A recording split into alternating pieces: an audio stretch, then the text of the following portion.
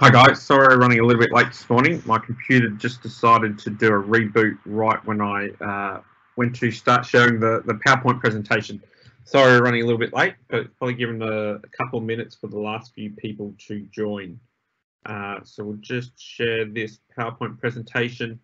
Let's give you the way how these run. As per usual, we're going through licensing today. This is probably the number one topic I constantly get asked is, how does the different licensing go together within Microsoft Teams calling? So we thought today we would go through with that. So we're going to go deep dive into the licensing today. So feel free to ask any questions as we go along. You'll see in there's the Q&A session, so feel free to ask any of those questions and we'll answer them as we are jumping through, as I'm sure a lot of you guys will have questions as we jump through. So let's get started as we can jump into the licensing discussion. Hi guys, sorry running a little bit late this morning. My computer just decided to do a bit weird. Right when okay, let's get started.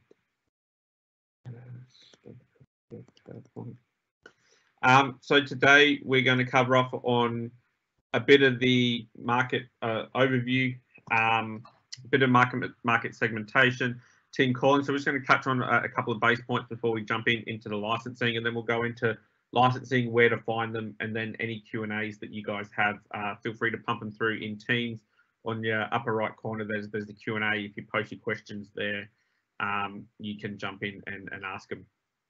So this was really a couple of slides I've pulled out. Just a couple of people have asked again about this and where we see the market going. And as we just jump into licensing, I thought I'd cover off on this. This was in the webinar on Friday that you can jump online about the monetizing Microsoft Teams calling. So it is a couple of slides I've pulled out of there and just put them in here in where the market's going. So this graph is an actual APEC market. So as you can see in 2019, the Teams work collaboration app piece is massively growing for the market in Australia. It's the fastest growing market out of all the voice markets, whether that's CPaaS, VCaaS, UCCaaS, CCCaaS. So just to go through again what those abbreviations stand for.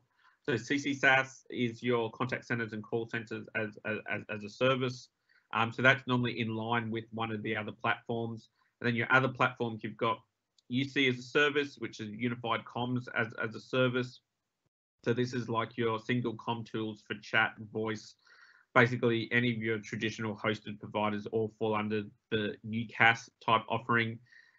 VAS is video as a service. So this is looking at your video conferencing capabilities. So like your WebEx, your Zoom meetings, those sorts of things. CPaaS is kind of a new thing. It's your communication platform as a service. So this is like AT&T's latest offering, and obviously with Switch Connect also has a CPaaS offering. This is when you're looking at developers, internal build apps, how you build that communication natively into your applications. So it's normally API driven. It's driven into your existing applications. So click to dial video stuff via the websites and things like that. That all falls under CPaaS. So that's a little bit about the abbreviation. But as you can see, by far, it's the migration to Teams calling is really where that highest growth for the market is. A little bit around breakdown. When you're talking to us at Switch Connect, this is how we view that market. Is kind of micro business is that sub 10 seats.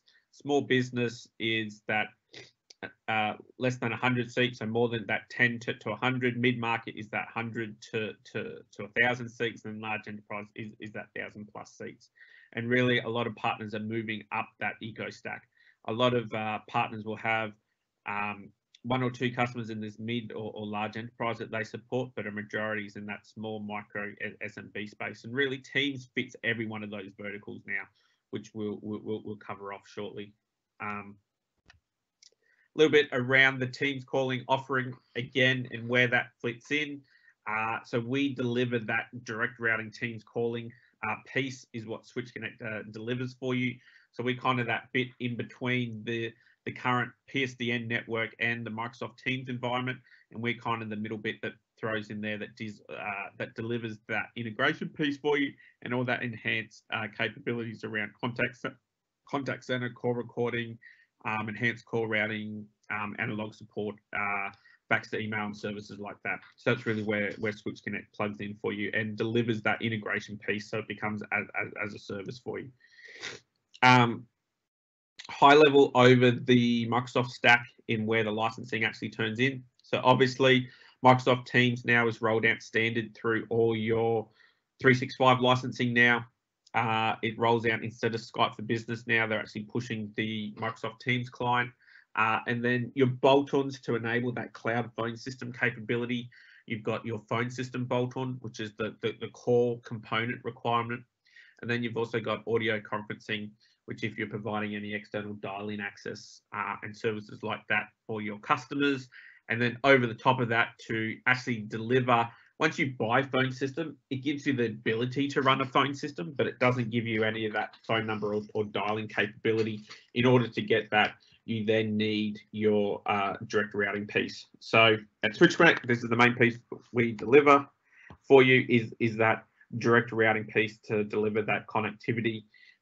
It does fall under currently the E-Series licensing, so E-Series 1, 3, and 5, that you do need it. So if we jump in, I've got a new slide here that actually shows that licensing.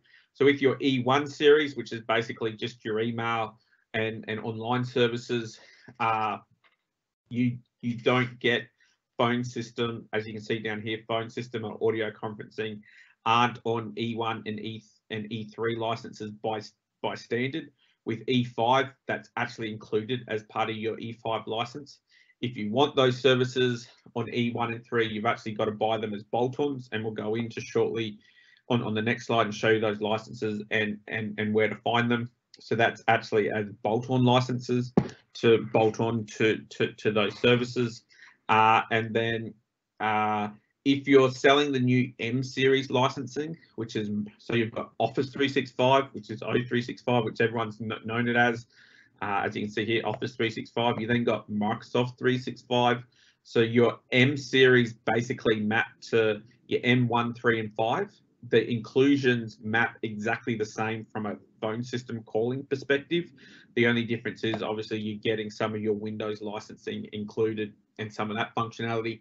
But when you look at M135, they directly from a phone system capability map across to E1, 3, and 5. They're exactly the same. So if you just replace the E with an M, and if you're selling in the academic stream, so if you're selling into the education space, their series are called A series, which are exactly the same again. So A1, A3, and A5, which the feature set exactly matches. The only really thing that changes in the A series, they're a direct mapping across the E series, is really around the licensing piece. Really changes as there's a different price point and things like that. But other than that, it's exactly the same. So when it maps across, it'll be exactly the same within the academic, except just replace the E for an A is the simplest way. And in the Microsoft 365 series, replace the E with an M. If you follow that regime, you won't run into trouble. Now, one of the biggest questions we're constantly asked is, can you deliver Teams calling on business premium licensing? Now, the official answer from Microsoft is this feature set is coming. So the ability to deliver the phone system bolt-on with a business premium license is coming. The current ETA that we've been told, which is kind of the default ETA you'll get from Microsoft when you ask them about any feature, is sometime this year. Now, we have seen some development works, if you follow the roadmaps quite closely, as we do with Microsoft, and some of the product discussions we have with Microsoft, is that there's a lot of back-end works done to facilitate this.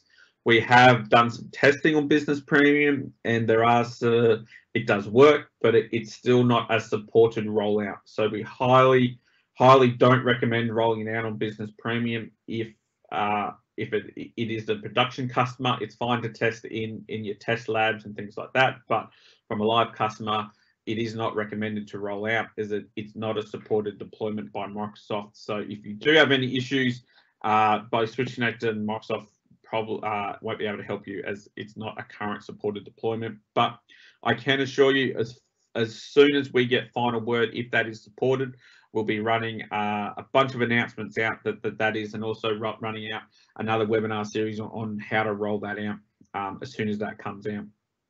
So if we jump back to our licensing stream again, and we go in, so you've got your bolt-ons, phone system and audio conferencing. What we just want to jump through today is where to find that in the actual Microsoft realm of licensing, as things can be very, very difficult to find. So when you jump into your 365 admin portal and you go into purchase services, the actual phone system bolt-on actually comes under add-on licenses. So there's a bunch of different subheadings in which you can buy services. So the actual phone system license, when you're looking for that additional bolt-on, it is under the add-on licenses subheading. It is $11 per month to bolt that onto an E1 or an E3 license. So that's where you'll find Microsoft Phone System, and that will deliver you the ability to then do, jumping around there a bit, that will then deliver you the ability to add PSTN call functionality. But please note, many people get confused by this. Although you have this license, doesn't mean that you can ring out to the PSTN plan. You still need a provider, i.e. Switch Connect, to deliver that PSTN connectivity. So you need to order them hand in hand to deliver that functionality. Again, if you're looking for audio conferencing licenses in that same portal, you then get, there's another section called other licenses. If you look under other licenses, you'll then find your audio conferencing license. It is a $5.50 a month bolt-on, and that will give you the ability to do audio conferencing. Now, you can bolt audio conferencing in to your 365 license. That will allow you to have a direct in-dial number for audio conferencing that actually sits outside of the Switch Connect Teams calling integration. So that is kind of like a Microsoft shared conference bridge.